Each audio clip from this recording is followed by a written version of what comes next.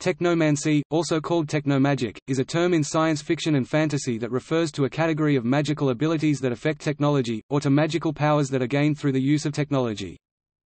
It is a portmanteau of technology and mancy, a suffix used in magical sciences to refer to specific types of specialization or divination. Mancy is derived from the Greek manteia, meaning divination. An early appearance of the term can be found in Steve Martindale's 1990 short story, Technomancy, in the magazine Aboriginal Science Fiction.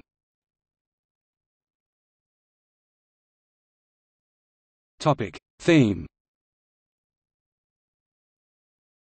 Technomancy is a common theme in certain subgenres of both science fiction and modern-day fantasy fiction, particularly fiction that crosses the sci-fi and fantasy genres, as well as role-playing games that take place in similar settings. Strictly speaking, though, it belongs fully to the realm of fantasy since it can be magic that is used on technology that presently exists. It most commonly appears in science fantasy. The term technomancy has been gaining usage on webcomics on the Internet, although it is used in a vague sense. It is also distinct from what is sometimes called magitech, technology that uses magic. Magitech considers magic and science to be two parts of one force, while technomancy has magic affecting science, but not working by the same process.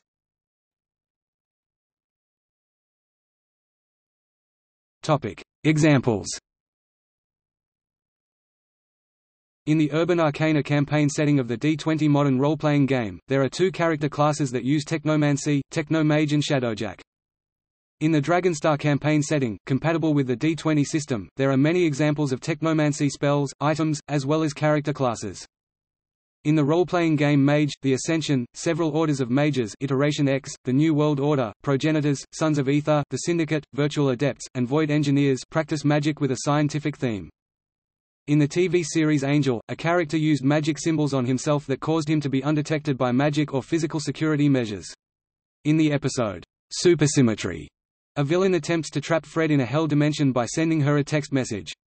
When she views it on her phone, a portal opens next to her to suck her in. In the TV series Buffy the Vampire Slayer, the character Willow sees magic as a way of hacking the universe, and an extension of her computer hacking skills. She is also seen to use magic on computers to help her access information more quickly, or view the information including pictures inside her mind. Also another character, Jenny Calendar, is a techno-pagan who uses the Internet as a place to gather with her circle and from which they cast their spells. In the TV series Babylon 5 and spin-off Crusade, technomages were created among individuals across various sentient races, which were then implanted with advanced technology and nanites throughout their bodies, using this advanced technology to simulate the illusion of magic. Kelly McCullough's popular books, Webmage, Cybermancy and Codespel deal with ancient Greek deities and their descendants who have moved magic into the modern world through the creation of the so-called M-Web. In one webcomic, Argos, technomancy was used frequently in history.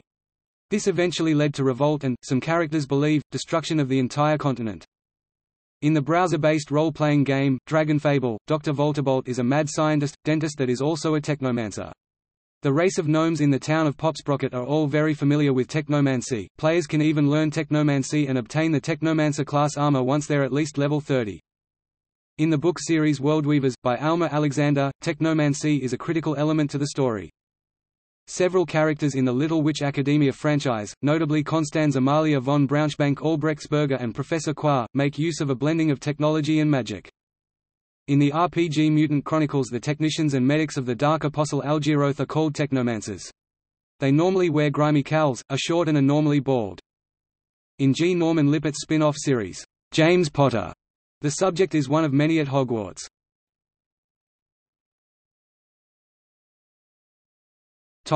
Non-mystical technomancy. In some settings technomancy may be totally scientific in nature in accordance with Arthur C. Clarke's third law of prediction. Examples of users of this type of technomancy are the technomages of the Babylon 5 universe, and in Ilium, Olympus, where the supernatural powers of wizards and gods come from an advanced technology.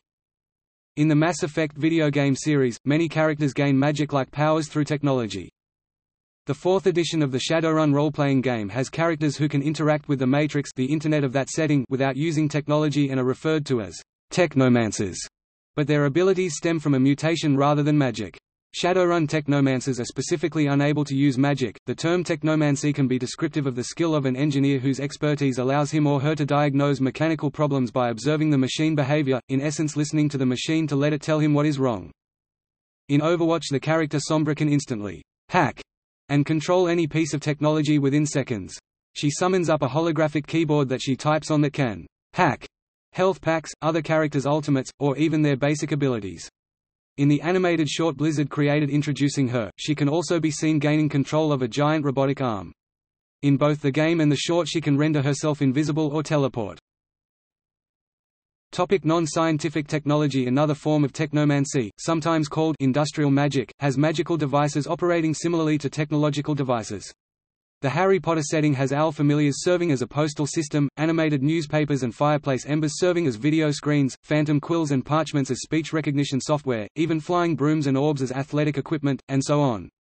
The Eberron setting of Dungeons & Dragons has bound elemental spirits powering transportation vehicles.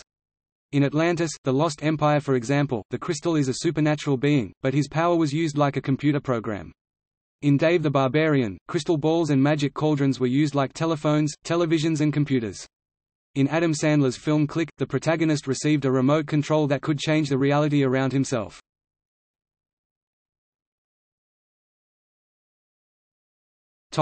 See also: